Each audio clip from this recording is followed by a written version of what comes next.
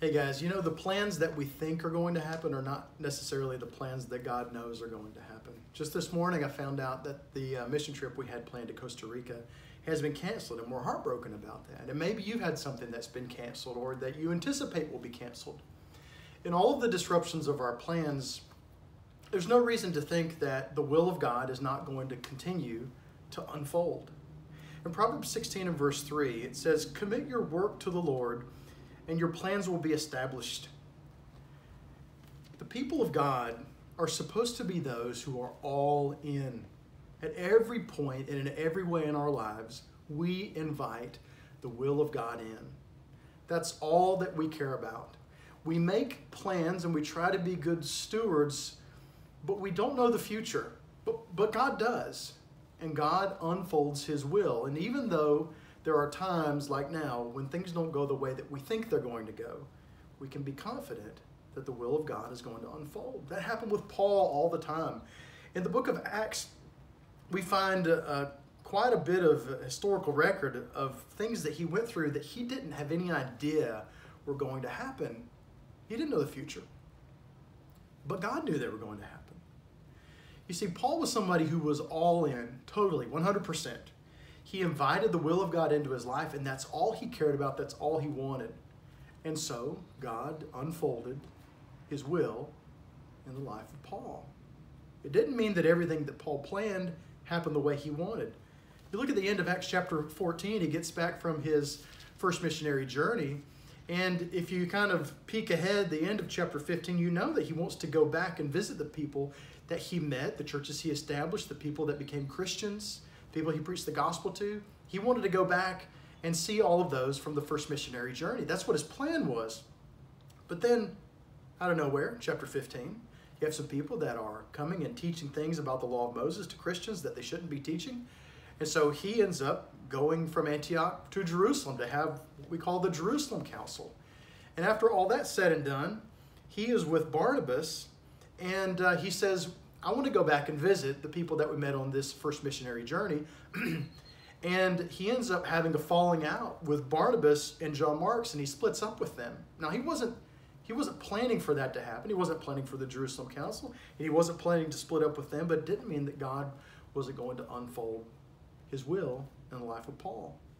We get to the beginning of chapter 16, we find that Paul meets somebody that becomes very significant.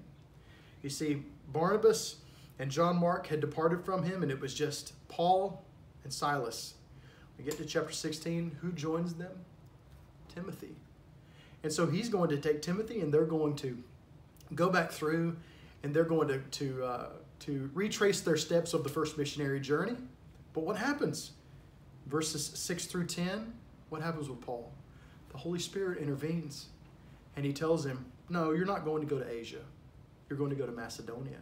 Sometimes we call it the Macedonian call. And just because Paul was not going to go to a place that he had planned to go, it didn't mean that God's will was not going to unfold in his life.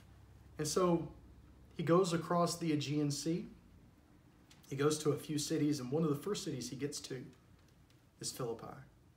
And who does he meet in Philippi? None other than Lydia. Now, he wasn't planning to go there. He wasn't planning to meet her. But it was the Lord's will that he would go there and that he would meet her. You know, sometimes along the path of life that we make plans, there are times where things get disrupted, and maybe we go to places we weren't expecting. Maybe we end up splitting up from people that we've worked with before, and maybe, as it happened with Barnabas and John Mark, they ended up coming back into Paul's life. And maybe we meet up with new people that we didn't know before. We need to be open to the idea that it's with new people that we can do great things with, like Paul did with Timothy. We need to be open to the idea of going to places we've never been before, doing things we've never done before, because it may just be that it's in those places that God has the Lydias of our life waiting for us. You know, I moved here to South Texas. For those of you who don't know, I'm 6 miles from the Mexican border. I moved here 11 years ago. I moved to a place that I'd never heard of, 1,000 miles away from home. And you know why I did that? I did that because I believe firmly that in our work in our personal ministries, we should not put any limits on what God has planned to do with us. Our job is to commit our work to the Lord and let Him unfold the path in front of us.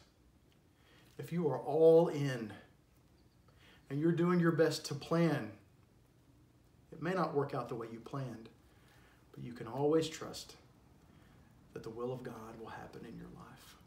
Trust the Lord with that.